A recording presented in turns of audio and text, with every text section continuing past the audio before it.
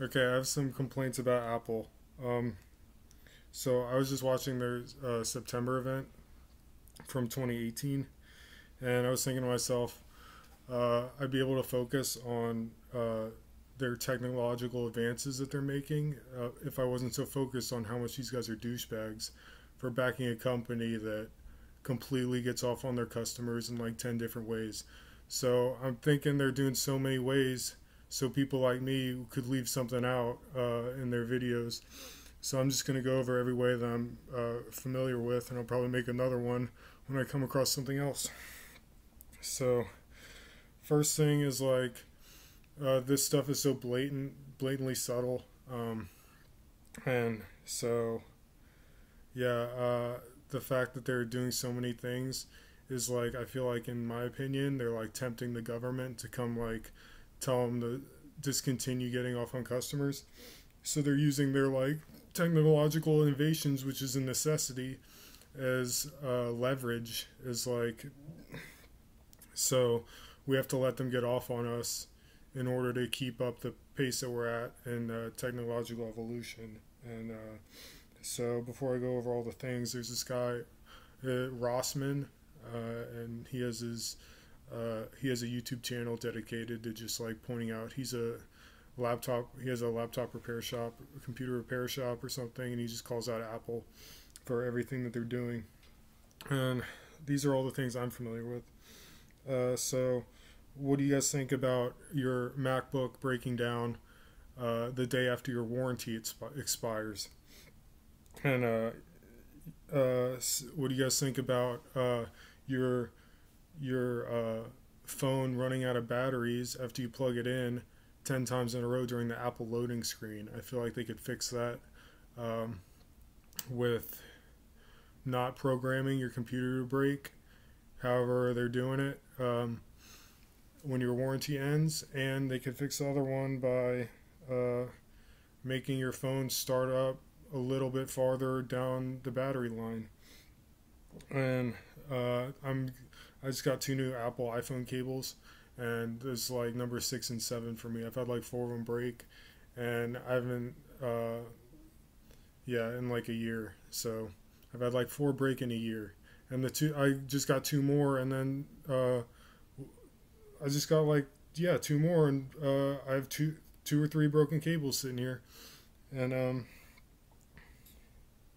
they're writing programs on me. Uh, I think that was just relating to breaking your computer and stuff like that. And some other stuff, like I click on things multiple times and I think it's them messing with me after I like tweet them or something about them being douchebags. And basically, just their customer service support is terrible. Um, and like, it's like Norton antivirus support. If you've ever called Norton for support, they don't like accommodate you. Their focus isn't on customer service.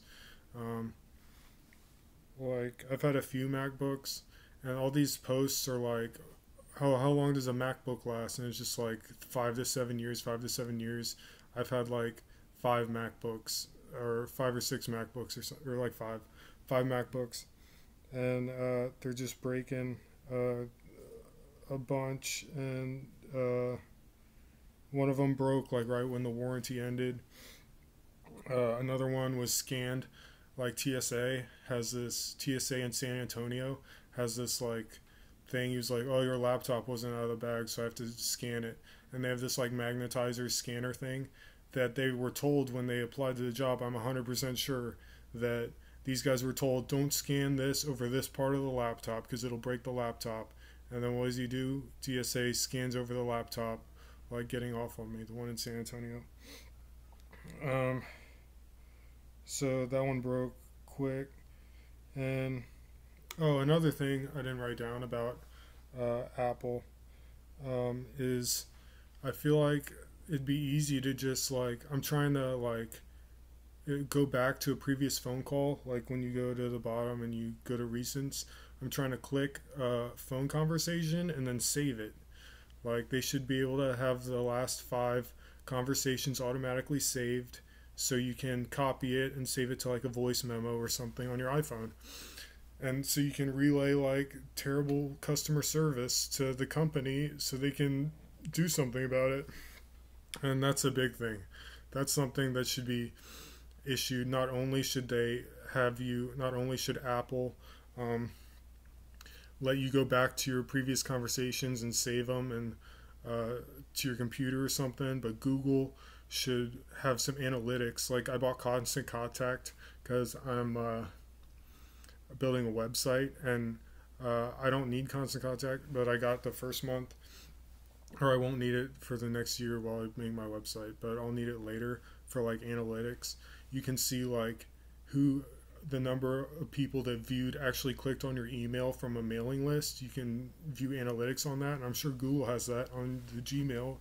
And just like saving conversations and using that as proof, like dudes are getting off on me, not accommodating me, do something about it. These guys are Google, Gmail should have like how long after this person clicked the email did he mark you as spam, so they could get rid of all these terrible customer service representatives who aren't accommodating people, and you're just like sending emails to a company you need your service from, and they had already marked you as spam because the person at the front desk decides to get off on you. And yeah, there's this video. There's so many things that Apple's doing. There's this video of this guy in France just destroying an Apple store. And I think I just wanted to point that out. That guy's good. And then my personal situation with Apple is I haven't seen very many people call this out, so I'm trying to join the club and get other people to point it out. So my laptop stopped charging at like the charger didn't work, or the thing in the computer didn't work. And I googled it. It said you could fix it for $70, and I took it to a Mac store. So I'm going to go over about the employees of a Mac store later. I take it to the Mac store, say I need to fix a battery for $70 because it works just fine, it just won't charge. And the guys take it to the back room, do something to it, and then you only come back and they say, oh, it has liquid damage. So we can only offer you a new motherboard or whatever it's called. That's our only option to fix it. And this guy Rossman just made a new video, like they just upgraded their motherboard to where they don't have spare parts that could fix the new MacBooks. So they're doing that on purpose, and that's going unacknowledged. Like, and I was like, I'm not paying $700. You guys can fix my MacBook for $70, and it'll work just fine. I'm telling you that 100%. I'm 100% sure if you replace the battery, my MacBook will work, and I could get all my files and send it to another computer before this one breaks completely. And that's all I want. And I don't want to spend $700 on this MacBook and then get another one in a few years.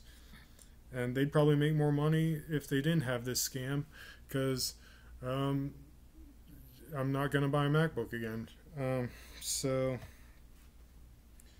yeah, liquid damage. And then this person at the Apple store has been through this situation himself, and he's sitting there just like blank faced, like just getting off on you. I don't know how he succumbed to that. I don't know how, like, you have all these Mac stores and all these people backing a company that is getting off on us, and we're just supposed to sit here and be like, oh, if we call it out, then they're going to discontinue making all these evolutionary advancements. Like they're gonna leave something out of the next one on purpose that'll make life more convenient and improve potential and improve productivity. And I doubt they're gonna do that. Yeah, those are my Apple complaints. My part one.